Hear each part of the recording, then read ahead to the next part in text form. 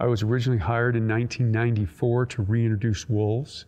That transitioned into kind of a research and management position. But basically, it's been following the wolves in Yellowstone for the last 25 years. So I was asked to be an advisor for the Isle Royale wolf reintroduction. Having done it here 25 years ago, and having worked on Isle Royale for 15 years myself, it gave me familiarity not only with the island, the situation, but it also gave me familiarity with the techniques and practices of reintroducing wolves, the handling, the capture, how things would go afterwards. So I was an advisor to the program prior to the reintroduction. So Isle Royale, and to a degree Yellowstone, have been good examples of what can happen to an ecosystem when you don't have top-level predators. The most prominent in North America, of course, is the wolf.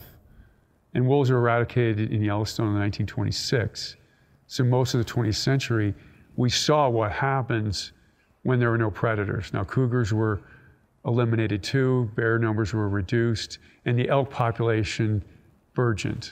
It grew to very high levels, and it had strong impacts on the grasslands and the woody vegetation. And those had spin-off effects. Some ecologists call those knockoff effects. But that reverberated through the system because top-level carnivores were either eliminated or reduced. And that's the same thing that was happening on Isle Royale. And so it's been an example to a lot of ecologists on how nature works. And Isle Royale really has displayed the fundamentals of ecology better than any other system. And those fundamentals are, is nature structured by bottom-up forces or top-down? You know, predators influencing moose, influencing vegetation, or nutrient and sunlight going into the vegetation, determining the number of moose, determining the number of wolves.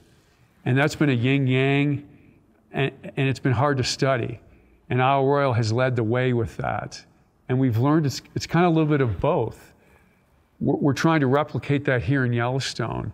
But Isle Royale has also shown what's happened when those two forces get out of balance, when one becomes more powerful than the other, and then how the reverberations from the system occur. And that's exactly what's happening now, and that's exactly the rationale behind bringing wolves back. I think the similarities between Yellowstone and Isle Royale are the wolf reductions were both human caused. The issue is here in Yellowstone, it was much more evident that people did it. We killed them off. On Isle Royale, it's more subtle. There was a human-introduced disease, parvovirus, in the early 80s. Some people debate that, but the evidence favors that that did occur. That was human-caused. And then climate change has caused the ice bridge to the island to form less frequently, which is cutting off that genetic rescue that would have happened naturally. And so the similarities are people did it. The things that are different is Isle Royale is an island. Yellowstone is part of this North American landmass, yet wolves weren't close. They were close to Isle Royale.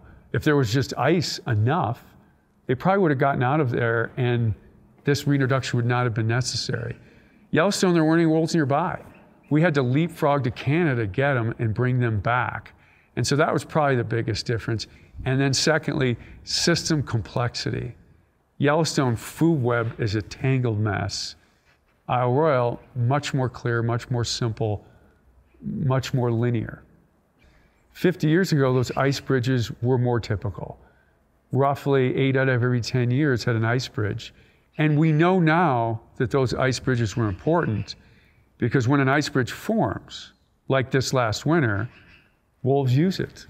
A wolf left the island that was put out there last fall. So that ice bridge is something that they'll use quite readily. And when the odds are 8 out of 10 years there's an ice bridge, it's almost like part of the mainland. We took that away. Now the ice bridge is 1 or 2 out of every 10 years because of climate change, which is human caused. So that's the issue. So the fingerprints of humans are all over this wolf reduction. So in a way, I don't understand what the debate is about, well, we need to let nature take its course. We interfered with that course in a huge way. So what do? Just let it go now that we've launched it, now that we've changed it? We know what nature used to be like through our science, or we have a pretty good idea. So the question is, do we help, or we just walk away and say, philosophically, we need to let nature be, wilderness be? Well, what does that look like nowadays? Climate change is this hurricane, and we've got a candle up, and we're trying to keep that candle burning. But this is an easy candle to keep going, because this isn't going to cost much, and it's a little intervention that's going to keep this system going in a much more stable, natural fashion. But it's a small tweak for a small cost that's going to make nature stay more whole. Maybe some would say that's our response to climate change, and that's precedent setting. But I don't think that's yet to be determined, because to a degree, we're trying to do that here as well. But the Park Service policy is, if humans did it, we're going to intervene. I mean, nature's on the run, and we did that. Wolves are on the run. And so it's kind of dwindling down to, where can we have them now? Where's a good place for wolves? Where's a good place for nature? Where's a good place for functioning ecosystems? And so it's just to sit back and say, I'm going to take hands off, and I'm going to let nature take its course. We don't have that luxury anymore. Yellowstone is one of the best places in the continental United States for wolves. So is Isle Royale. It's an island. Wolves cause conflicts. Wolves cause controversy. Nature is declining. Where can we save it? You got to go to the places that it's savable. Yellowstone's one, Isle Royale's another. The other thing I've learned is the value of a fully functioning ecosystem. We've seen the ecosystem change and become restored here in Yellowstone. We're seeing it fall apart on Isle Royale. I think the biggest threats to wilderness areas and parks is keeping them functioning quasi-naturally in the face of the human takeover of the planet of Earth, especially climate change. I mean, I'm an idealist. I grew up thinking that pristine nature was out there somewhere. It's not anymore. Climate change is the hand that sits over everything. And so we've been incredibly successful in the 20th century learning about how natural systems function. We're going to have to use that knowledge to help them as they get rearranged by climate change. And Isle Royale is the best example.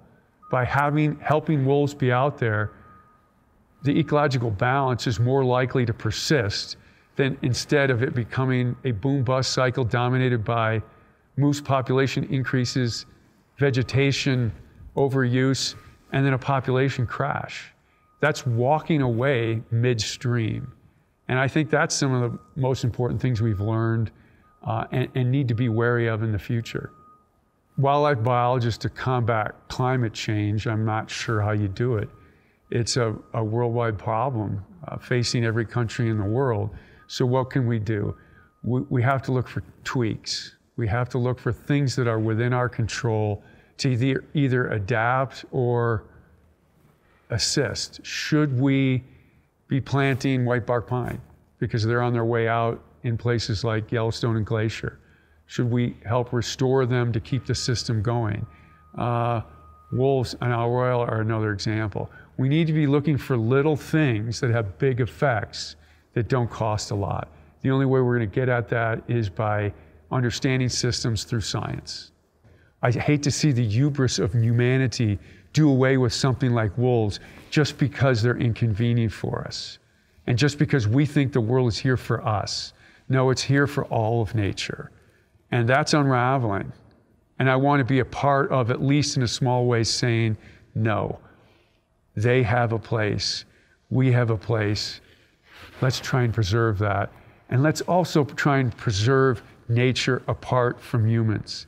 That's a big part of wilderness and national parks. It's just not as pure as it once was. And so we're part of that. I want to help save it. That's why I'm passionate.